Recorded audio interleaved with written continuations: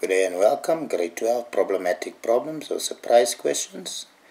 Still nature of roots. The root of our quadratic equation is given by x equal minus 5 plus minus square root 20 plus 8k divided by 6, where k is an element of minus 3 all the way to positive 3.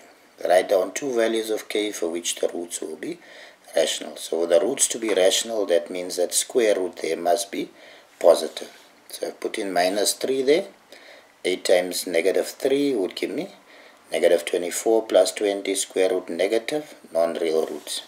Put in minus 2.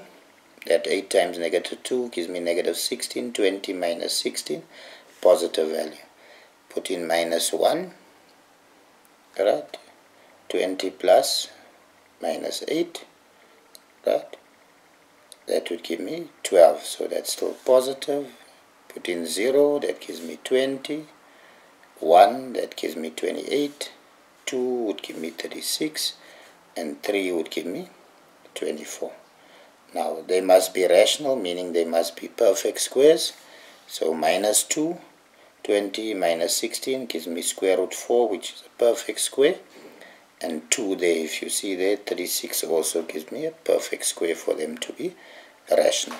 So, there my answer simply is k equal negative 2 or k equal to 2.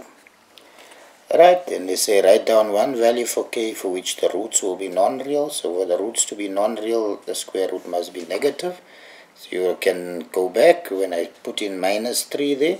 Minus 24 plus 20 gives me negative square root 4, which is non-real.